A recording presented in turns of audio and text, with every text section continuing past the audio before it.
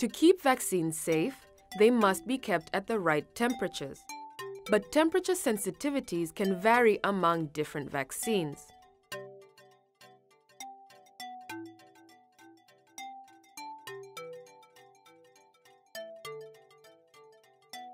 Why do temperatures matter? Vaccines are sensitive products. All vaccines are sensitive to heat. Some are sensitive to freezing and others to light. Take OPV, which is extremely sensitive to heat. When this vaccine is exposed to temperatures above 8 degrees Celsius over time, it loses its potency. That means it becomes less effective at protecting a child from polio. This change in the vaccine is irreversible. What are the correct temperatures for vaccines and diluents?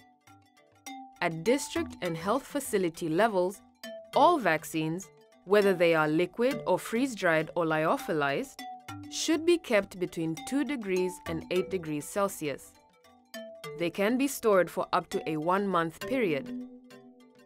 This does not change when a vaccine leaves a facility for an outreach session. Vaccines should remain between 2 degrees and 8 degrees Celsius before, during, and after a session. At higher levels, such as national and subnational levels, oral polio vaccines and freeze-dried or lyophilized vaccines can be frozen, stored between -15 and -25 degrees Celsius. We've covered vaccines, but what about diluents? A diluent packaged with the vaccine should be stored in a refrigerator between 2 and 8 degrees Celsius. Diluents supplied separately may also be stored in the refrigerator if there is adequate space to keep them at the same temperature as the vaccine. One rule holds true for all diluents. They should never be frozen. All vaccines are sensitive to heat, but they vary in sensitivity. Vaccines are grouped into 6 categories to describe their relative sensitivity.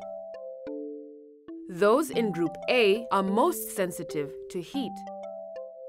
Note that the heat sensitivity shown for freeze-dried vaccines applies to unopened vials. Once they are reconstituted, they lose potency quickly. For example, BCG vaccine is not one of the most sensitive to heat before reconstitution. But after reconstitution, it is one of the most sensitive to heat. While all vaccines are sensitive to heat, several vaccines are also sensitive to freezing.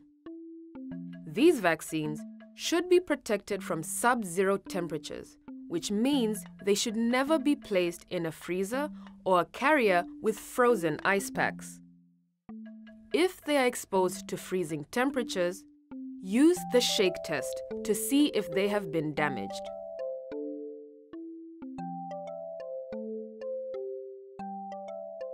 Rubella is one of several vaccines that are sensitive to light.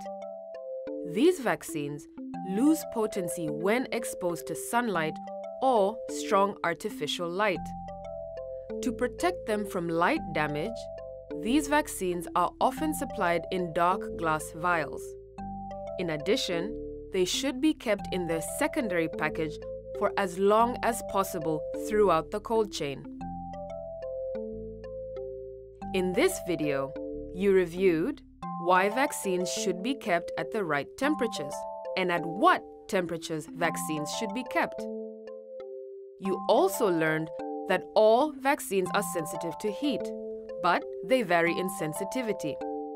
And you reviewed which vaccines are sensitive to freezing and to light.